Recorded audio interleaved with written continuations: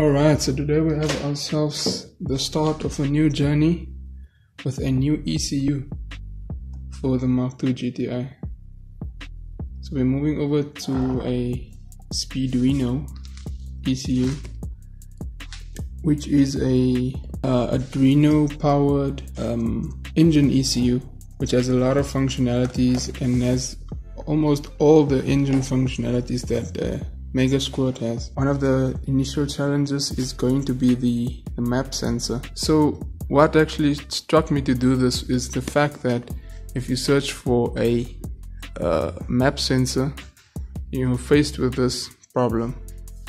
This is a Link 3 bar map sensor and it's $106 US, which is not cheap. So this map sensor I'm using is a Toyota replacement, and it was 340 Namibian dollars, which is like $30 US. I mean, a little bit more than $30 US, which is worth justifying and experimenting with. So let's test this out and see the results. So today I bought this map sensor. It's for a Toyota 1KD 3-liter diesel. It's a common sensor in our area, in my area that I live in, and it is fairly inexpensive. So I'm going to use this for my turbo, for manifold absolute pressure, which is a map sensor, and I just wired it up. I connected the ECU. I connected the ECU right here to the laptop via the wire. This is basically the ECU setup with all its pinouts. So I connected the ECU. The pinout for the map sensor I found online, and I'm not actually sure if it's the correct one, but it worked. So I just assumed most Toyotas would be the same as Toyotas usually do. Toyotas usually reuse parts. So in this case, I just searched up for 1JZ map sensor pinout, and I found this, and that is actually the map sensor. This is the map sensor. So from the map sensor, it needs a 5 volt on the left, furthermost left pin. Middle is the map signal, and on the right is the ground. So all of that comes from the ECU. All three of those wires connect to the ECU. So it has stable ground, stable 5 volts, and it has the signal, which obviously needs to go to the ECU. So this is the 3 wires. I couldn't find a connector, so I just deepened the connector and yeah, have a temporary connector right there. Probably have to order some connectors online and go from there on. But right now I have that set up so that I can use the map sensor. So this map sensor doesn't come with a map scaling, a map output graph as a proper aftermarket map sensor would have. So ideally you would have one of these. This is a 3 bar Bosch map sensor, same 3 pins, not in the exact same order, but this is what you want. You want this graph, you want the pressure versus the voltage, and that's what you would input into your ECU. And since I don't have that for my specific map sensor, I had to be a little bit creative. I looked up the part number, actually confirmed with the part shop what the part number was, and this is what I got online. According to the part number, this range of pressures and voltages. So using those pressures and voltages for my specific map sensor, I was able to deduce the required voltages that the tuner studio, that the ECU actually needs. When I go to calibrate the map sensor, go to tools, calibrate pressure sensors, it actually asks me for the kPa at 0 volts and the kPa at 5 volts. So since I don't have that, I only have the kPa at, since I don't have that, I only have the voltage. According to that table I just showed you, I only have the voltage at 10 kPa and at 270 kPa. That's all I have from that table. So I have the voltage at that point, which is the 950 something, and I have the 470 at 270 kPa. So using that, so one of the important things is that all the map sensors have a linear relationship with the voltage and the pressure input. So you can actually draw your own graph only using 2 points. So what I do is, you know that the relationship between on a straight line between the y-axis and the x-axis is y is equal to mx plus c, where c is your intercept. So I just worked out my m, your gradient, which is the 470 minus 956 divided by 270.5 minus 10.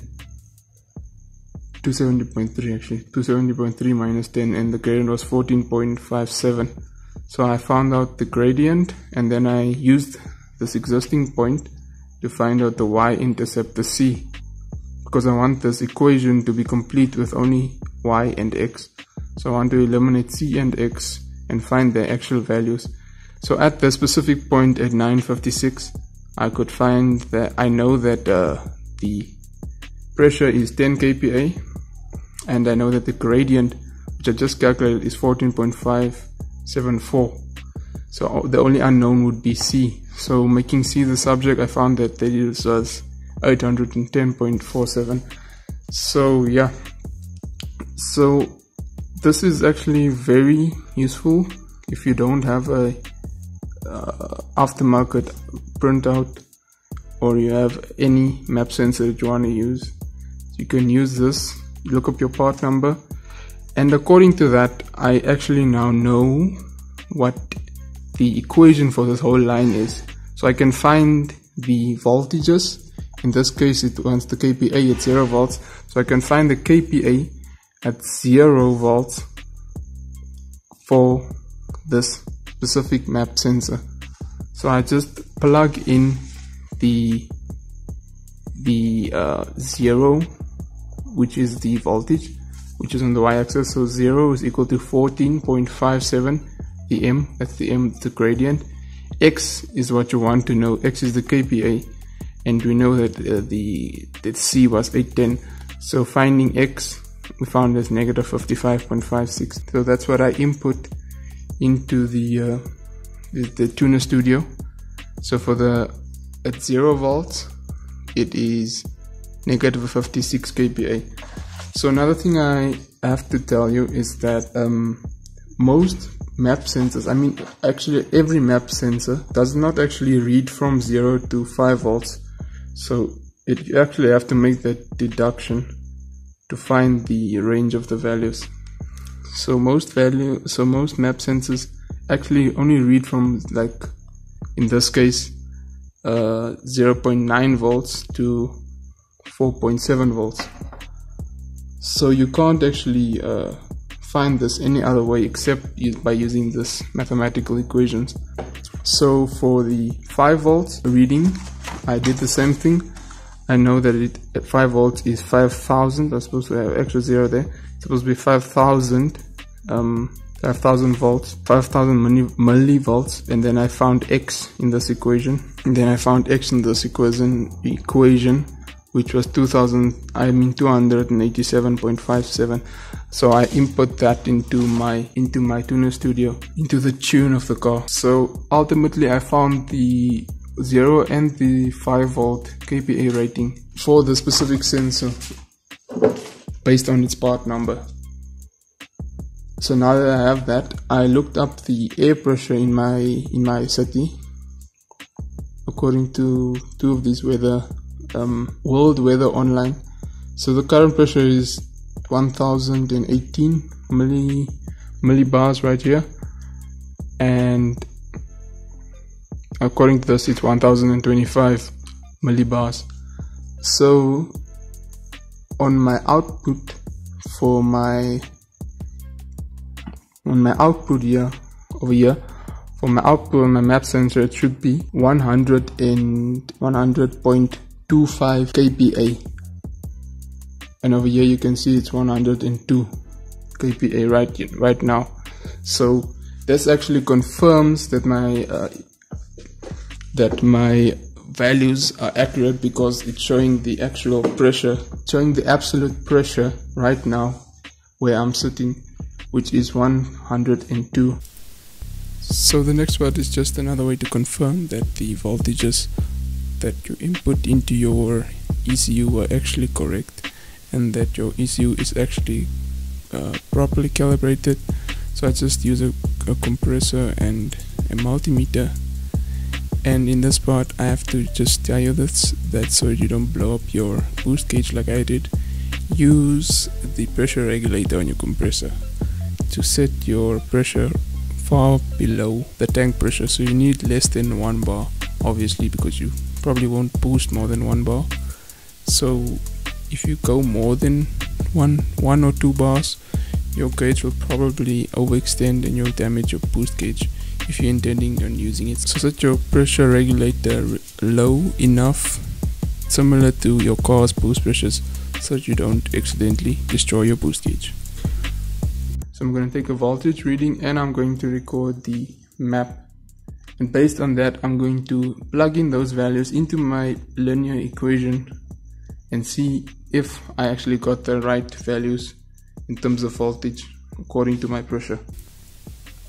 Alright, so I hope you enjoyed that video, and if you found it helpful, please feel free to like and subscribe.